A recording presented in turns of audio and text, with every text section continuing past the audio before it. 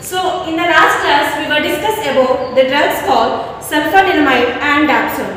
Now in this video we are going to discuss about the drug called isoniazid. So before going to the synthesis, let us see the structure of the isoniazid. So structure.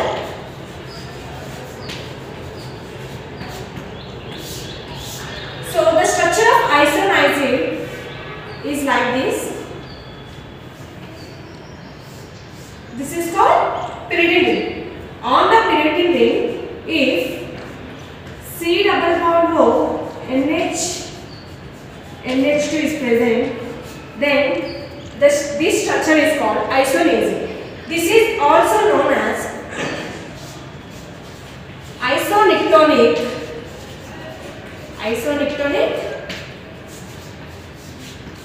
hydrazide.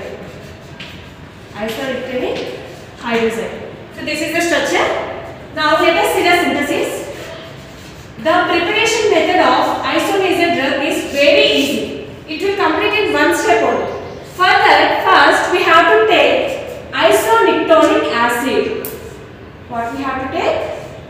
Isonectonic acid. On the pyridine ring, if COOH is present, it is known as isonectonic acid.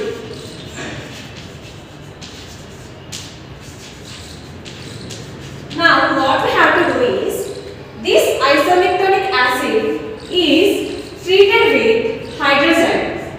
That is, hydrazine. This is hydrazine in presence of ethyl alcohol. Now what happened is, this OH molecule will be replaced by hydrazine, and here removal of water molecule will take place. Hence, the product will be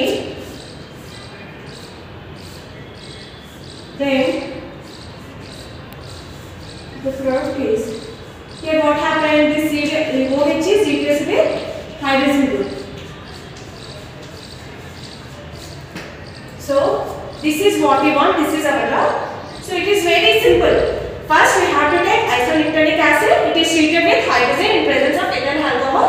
Then the isoniazid drug will be formed. This is all about synthesis. Use of the drug is, this drug is mainly used for the treatment of tuberculosis disease, that is TB. And this is very cheapest drug and it is available in many forms such as tablets, injections, syrups and so on. And more than 50% of this drug is excreted from the urine after when we administer this drug. So this is all about synthesis and therapeutic activity of the drug. ఇంకా next drugs ఇంకా next క్లాస్లో కలుసుకుందాం. అప్పటి వరకు like చేయండి, share చేయండి, subscribe చేయండి.